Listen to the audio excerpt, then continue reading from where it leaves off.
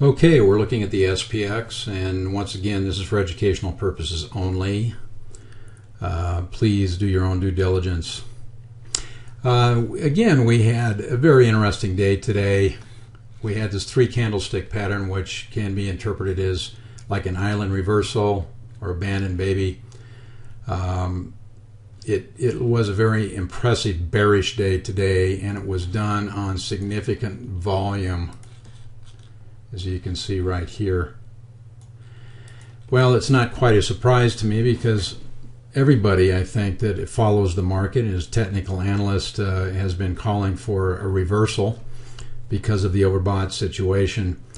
But today actually was a fundamental event that drove it down, just as I had mentioned in the Dow Jones Industrial analysis, and that was the Goldman Sachs situation today.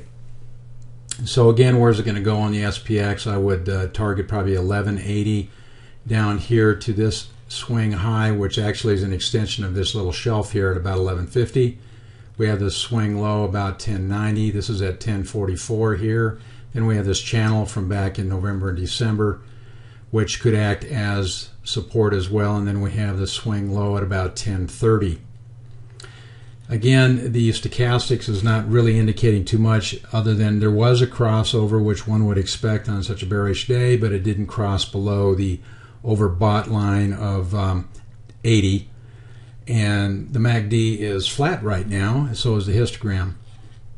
I mentioned in a class actually last night with our group of our market tamer that I had noticed that the VIX futures were trading quite a bit higher into the summertime, I think up to 23 or 24, which is further indication that the trading community is thinking that the VIX is going to spike higher, which means that that would indicate that the market is going lower. So that is just further confirmation of the fact that we feel that the market is probably coming down.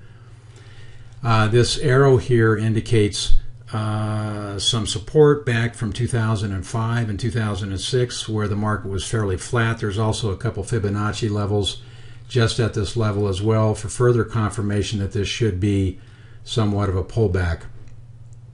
So we're going to go ahead and take a look at the comp Q.